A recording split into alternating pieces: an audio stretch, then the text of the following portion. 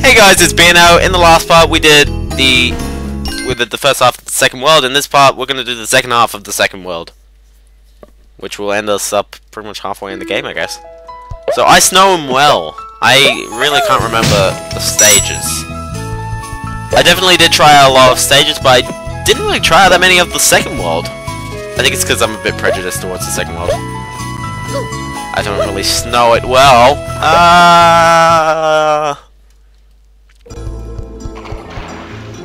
Oh, this is why I hated the penguins, because it came up here. Music is so good.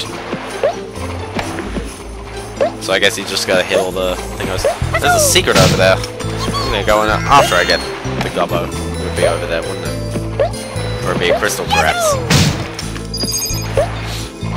In the second game, I believe... In the second game, I may as well just say, there were no Gobbos.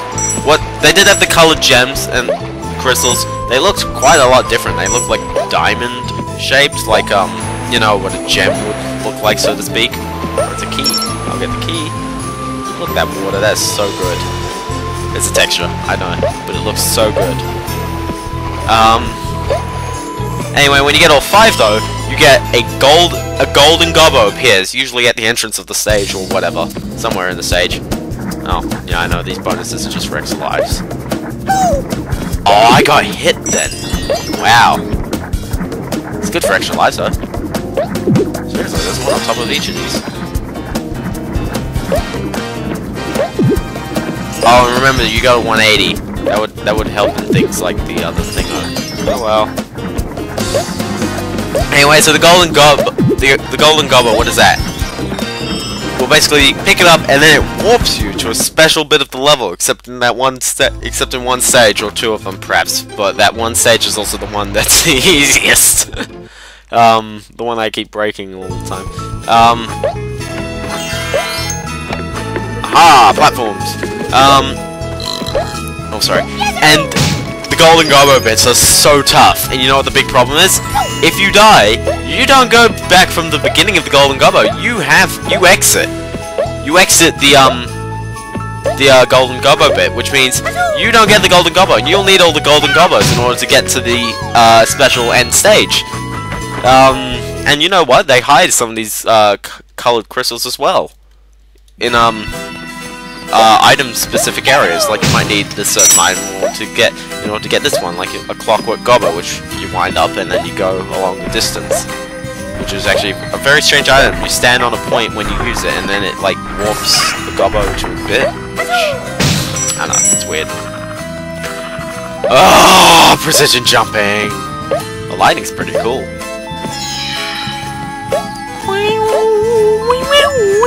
It's the same music they use in Croc 2 for the cave stage, nonetheless. You know what's actually cool? I remember going through the music files of this game, or the loops, which were conveniently posted on that Croc forum, and 2 of them were the same tune, but they kind of sounded just like, you know, they used different instruments. I put the 2 together and it just sounded like full music. It was off the cave tune too, but it just sounds so awesome. I won't post it up, but it did sound very good. I tried it with other ones, but for the most part they were at different tempos and stuff. These 2, they were in sync, which was very good, but not like the band. There's a band called NSYNC, right? I think so. Or NSYNC or something. I bet you there's a Gobbo in this one. No. Huh. 2 2 colored crystals. No Gobbo. Strange. Interesting. Intriguing. I'm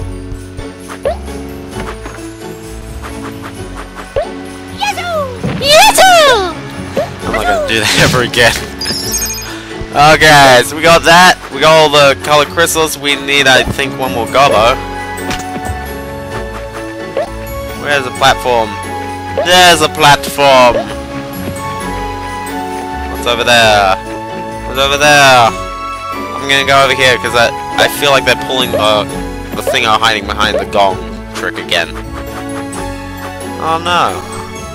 Don't spin whatever you do. Jeez, you'll hate yourself if you spin at the wrong time. But yeah, since he controls like a tank, the camera is usually in the good position, right behind him. Except it just kind of edges its way around around walls. But for the most part, I don't know why you yell about the camera. You can pretty much judge jumps pretty well. His shadow pretty much points directly down the entire time, so you know where he's standing. That guy's throwing snowballs. These annoying platforms, death of me.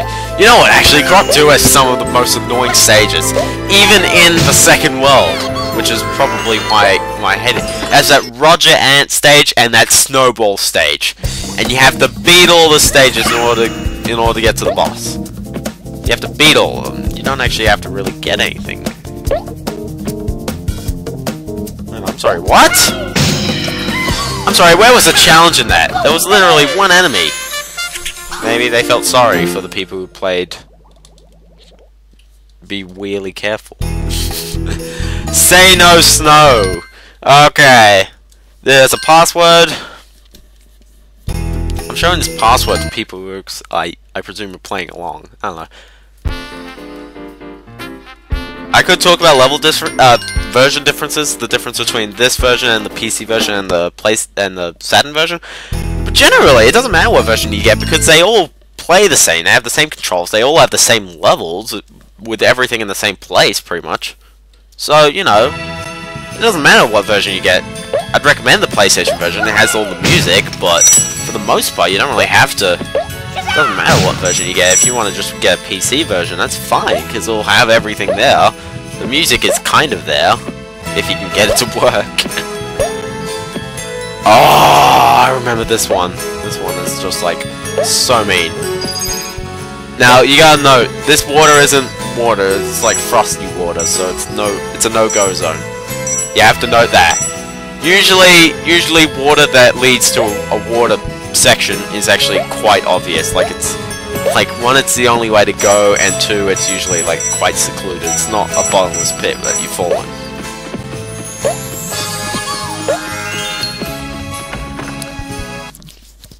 Very clever how they do it, though.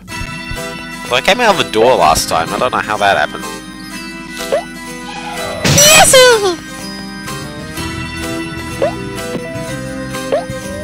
Those platforms, man, look at that. It's just like, oh goodness. They do some very confusing things with the platforms. Also, there's pretty much no difference between these platforms, aside the fact that the first and third ones fall, and the second one breaks. But you heard the really cartoony sound of it falling. It literally just takes a dive. It doesn't just gradually go down. It just zooms straight down. So pretty much when it falls, you're stuffed. Unless you're not on it. In that case, it's okay. I bet you that there's a switch at the end where platforms will appear with the weird shadows that don't seem to completely correspond with what's underneath. But who cares? The ice world does have some very nice bits, but the problem is it's an ice world. Not many people like ice worlds. I'm one of them. I like water levels. Water levels are very fun in my opinion. I don't like ice worlds. Mario 64 pulled 2 of them on me. I'm sorry. It was 2, right? Yeah. Okay, I want to get my facts straight. I was also thinking of jumping up into that box. I played too much Mario. Goodness me. Jumping up into a box. Preposterous. I bet you there's a key in somewhere. There you go. Boom! You died. Okay, let's get that. Let's get those. There'd be a Gobbo in one of those, seriously.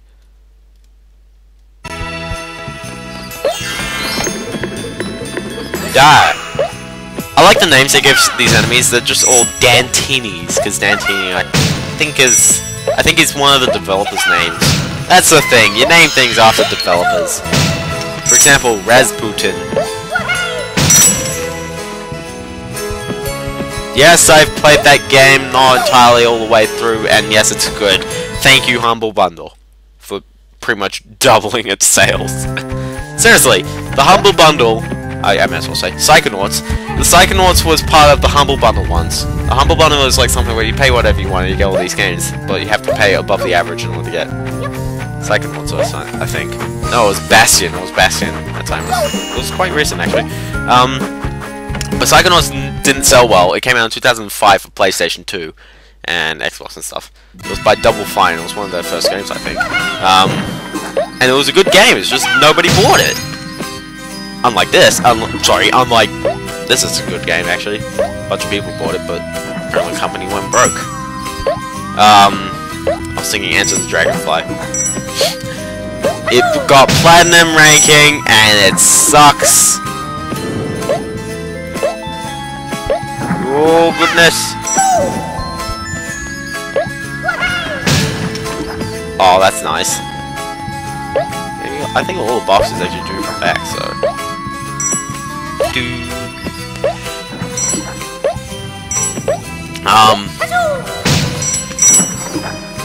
You know what's actually really weird? I'm okay with getting it, I just missed it the first time. You know what's really weird? Enter the Dragonfly actually got similar scores to this game. That game got around 5s in average, but oh, how many? Okay, I got 5. Okay, this got 6s all around. Got a bunch of 6s. There's jelly in there, by the way. I don't know if I'll be playing the sequel on PlayStation or not. It's like a piranha plant. He doesn't pop out if you're right next to him.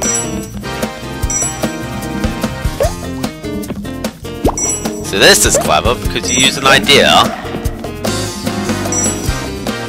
You know what? Actually, I do feel like finding those secrets in Emperor's New Groove. I know they're very well hidden. Those secrets. A bunch of them just involve like just finding doors and stuff. I don't know. Because I can never see it around. This game, I'd never really found the Gobbos, but I kind of knew exactly what to do. You just had to have the patience in order to go in all those side paths and try and unlock everything. For example, having to jump off those moving platforms just to get the Gobbo, you know? 34! Oh yeah! But we're still going, by the way. License to chill! Bum bum bum bum bum bum. Copyright. I'll end it there. But seriously, who else is a license to chill? Not me. I have to make an LP. LPs are so laid back for videos. You create a lot of content in an LP, and yeah, LPs, a lot of content, not as much effort into it. For an LP, you need to be very, very good at just taking the patience of having to play through an entire game. See, yeah, I mean, I totally did not cut projects short. Super Mario Galaxy 2 Gold and some Picross 3D, Picross DS, Master of Illusion, Pokemon Diamond, Wario Land, kind of. That's it. Yes. I just realized I'm going on with the stage. Am I? I think I am going on with the stage. Why would they keep sending me up? Oh gosh, these jumps! Oh, I really am going on with the stage, aren't I? Oh, nope. I jumped. Oh, crap. I've botched that up. Yeah! Oh! Ah! My voice cracked. Not good for throat. I've got a key, but I don't know what to use it on. Oh goodness! Hey, we're up to 2-6. I think it's okay if I die. Game overs. I greatly not appreciate it because then I gotta play through a whole stage again. Stages take around 6 or so minutes.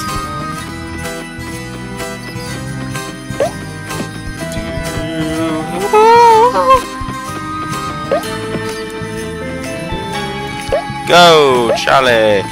Yes, I am in a different section of the game. What does that switch do? Oh, see, yeah, blue gem. There you go. Yeah, I'm totally in a different bit. Wait, I want to slide down. By the way, they intended surfboarding or snowboarding, not surfboarding. That's why the sliding animation looks like that, because they intended for him to do snowboarding. They didn't quite get around to it. They also tried it in the sequel. They didn't quite get around to it. Give me platform 3, 2. That was on 2. Again, that platform there. Is that part of the skybox or is that just there? It's not part of the. I don't know if it's part of the skybox. I don't think they didn't. It wouldn't have been part of the skybox. Seriously, look at that skybox. It's literally just a white sky. It's a white round with a panoramic view, which really obviously cuts it around that point.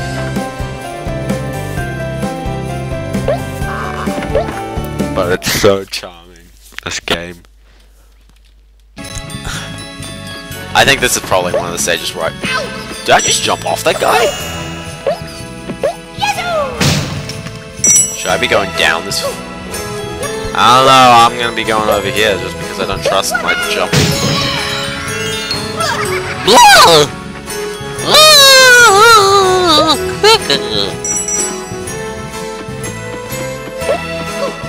Okay, what's in the other ones? Is there a... I don't think there would be. Oh, I could get the red crystal, you never know. Oh, just jumble. This part is going so much longer than I intended. Awesome. This 180 in the second game doesn't look as cool. Not at all. Aha! You thought you could get me. Okay, I got a key. Me and the key. Oh, what's with that chest? That box was floating! And there's a red crystal, there's a bunch of other crystals. So what would be in here? Would there be a bunch of extra lives, or would it be another crystal? Another Gobbo? Oh! 1, 2, 3, 4, 5, 6, 7, 8, 9, 10, 11, 12, 13, 14, 15, 16, 17, 18, 19, 20. Oh, for goodness sake. Oh, for goodness sake.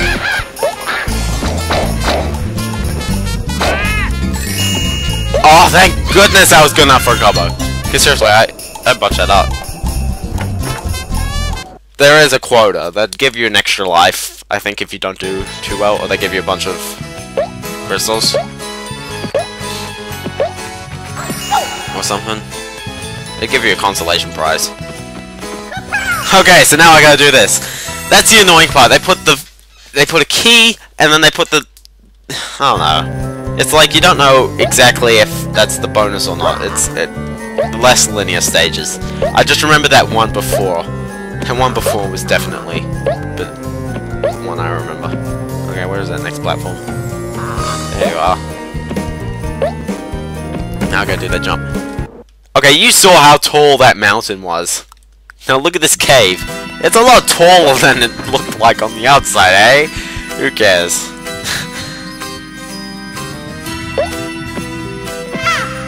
You can kind of see the similarities with this in the Emperor's New Groove, though, in design. Like, seriously, the doors that lead to rooms are a lot bigger. Just empty rooms. Oh. Goof. Goof. What is that? What is a goof?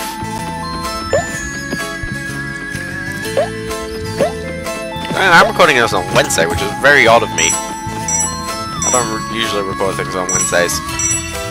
Explosion Wednesday. Woo! I think I was going for... yeah. I hope I'm not missing arm on 4, so it's good. You want to make sure that your Gobbos and your crystals are around the same. And the crystals are in order, so you know that. Okay. I'm always oh, by the way, yeah. When I said that the worlds have not similar designs, the caves are a bit similar. You don't see caves in World 3 though, for the most part. Oh, they look a lot different in World 3. There is definitely a golden gobbo, no, a colored crystal. Right at the end. Yup. But I'm gonna need a gobbo. Be a gobbo on one of these. Okay. These platforms, goodness. Oh, there's a gobbo in here. What's it over there? It's weird. This would be the harder one. Getting the gobbo on this side would be a lot easier. You just have a disappearing platform rather than when you got a life over here. Don't hit that.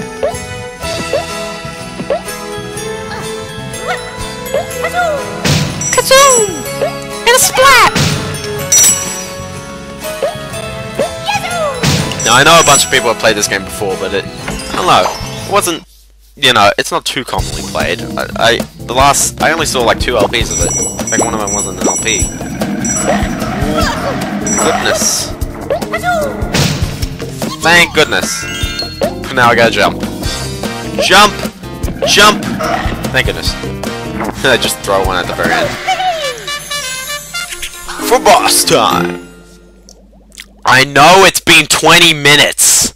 I don't care! Demon Ed sees something. Ice Palace. I think I played this guy, actually, yeah. I played this guy. In the test. Why is he called Demon? When you see him, you'll know exactly why I'm questioning why he's called Demon. You'll know why I know why he's whying. Why? Look at this.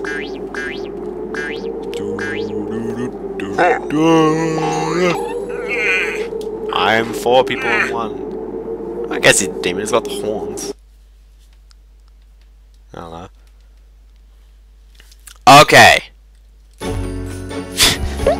So yeah, it's kind of in the dark for this first bit. I believe it's only this first bit actually. There's only just a bunch of platforms, but again, you know, the lighting, you can't tell what's too far in front, so you don't know how far left the stage. It's actually a very nice idea that they never incorporated in the Emperor's New Groove. Why? They didn't do any lighting thingy in the Emperor's New Groove. But this is like genius lighting, because it just a moving source of light.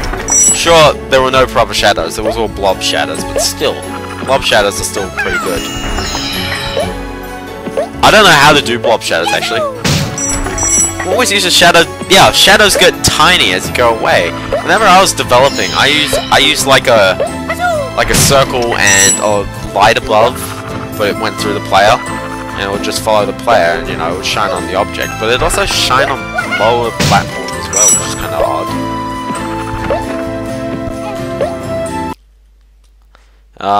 I didn't understand why that happened. So anyway, I was going like, oh, and it's this bit too. So I was going, why is it doing that?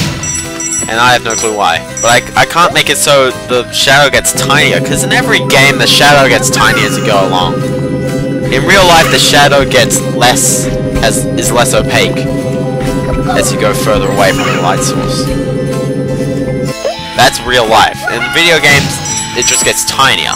You know, that works. You know that something's getting bigger. But in what I was developing with, it seemed to get bigger, and then it never got too far away. Or like I said, to be too far away. Let him hit, let him get all dizzy, smack. Oh goodness, there's 2 of them! So, you gotta watch out, because then they'll have 2 people. You can hit them as well. Just got it. Oh, but the tiny guys though, they'll just roll around. But you can hit them fine. No matter what. You don't have to wait for them to do that. You can just hit them fine. And the last guy will just die. See, that guy wasn't too bad. Boing.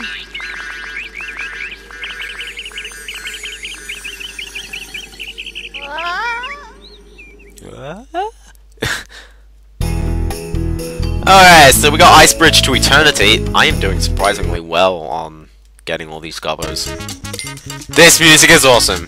And this is, and I guess they just use the same style of music for Emperor's New Groove, I guess, because, I don't know, I hear the same style of music in that game. Okay, so I guess I'll see you guys next part, where we'll be saving our game. No, we'll be starting a desert, and you'll be surprised how much water is in this desert. 40%, oh yeah. Alright, see you kids then.